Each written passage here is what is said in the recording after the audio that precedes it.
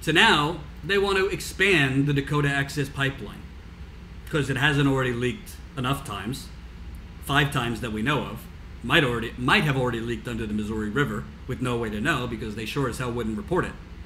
Energy Transfer Partners plans Permian Express 3 Dakota Access Oil Pipeline expansion.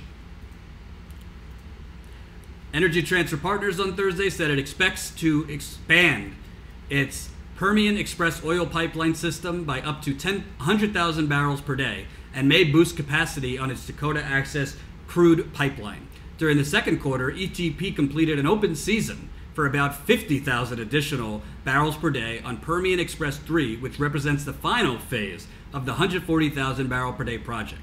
The final 50,000 barrels per day is expected to be online later this year, an executive said on an earnings call for this quarter. Flows on the Dakota Access Pipeline that runs from North Dakota to Illinois have averaged just over 500,000 barrels per day recently, and the company said it could expand by another 100,000 barrels per day. Energy Transfer Partner said it is also making progress on the new 30-inch crude oil pipeline joint venture project from the Permian basin to the Gulf Coast that would add at least 1 million barrels per day of capacity. That line is likely to come online by 2020, Energy Transfer Partners said in May. I mean, it's unbelievable. I wish I could say something different, but it's just more of the same. More totally unnecessary pipelines, and now we're going to expand it further. All, by the way, to export. Not used for our domestic use, but to export. So Kelsey Warren at Energy Transfer Partners and Rick Perry, our energy secretary, who was on the board of Energy Transfer Partners right before he was made energy secretary, and then Rex Tillerson in his retirement, and all of these fine fossil fuel fuckers could just keep making money at our expense. Legalize bribery, legalize fascism, and the burning of our planet. Which, by the way, if you watched my video on Friday, now the Democratic Party, the DNC, has decided to reverse its 2-month-old ban on taking fossil fuel donations. Couldn't quite make it past 2 months. Their message right now, this is from Terry McAuliffe, former governor of Virginia, who's one of the most corrupt Democrats. McAuliffe, we ought to look at impeachment of Trump. We ought to look at impeachment of Trump. So, you either have impeach Trump or the Russian boogeyman, which is coming from half the party. That's their message.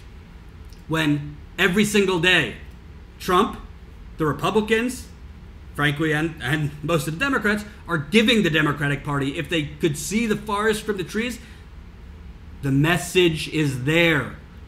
Cover the issues. Fight for the planet. Stop taking the fossil fuel money.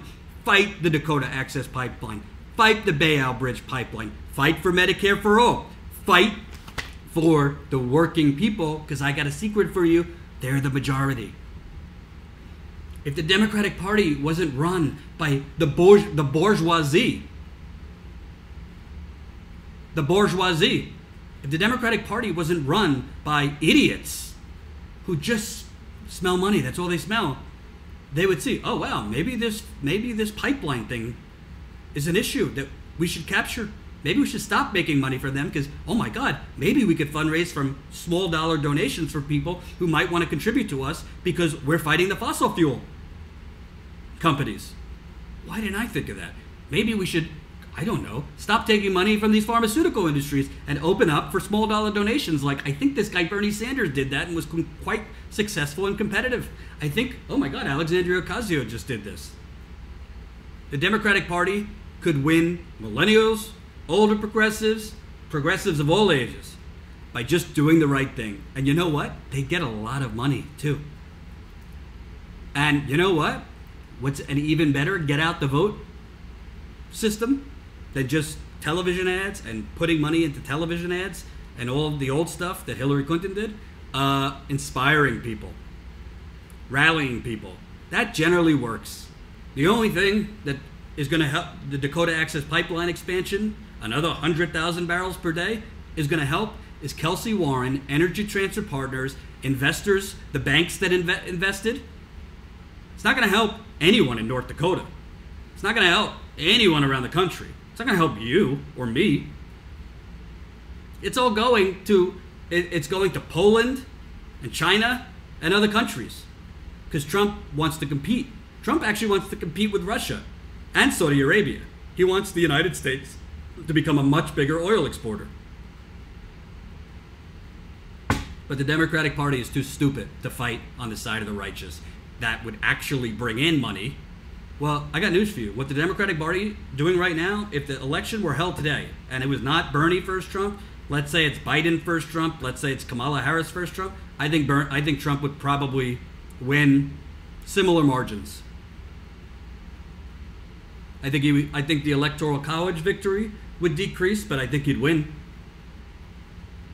Because they don't have a message, even though the message is there for the taking. And what they're doing is all identity politics. Oh, they'll be out there.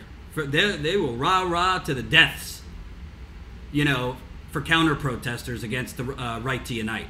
Will they rah-rah protest against the big banks? Hell no. Will they rah-rah water protectors fighting against fossil fuel companies and pipelines? Hell no. Because I remember Donna Brazil sent out a fundraising email titled Mini Wachoni the day Barack Obama denied the final permit. There was not a fundraising email or a mention from the Democratic Party about the Dakota Access Pipeline before that day.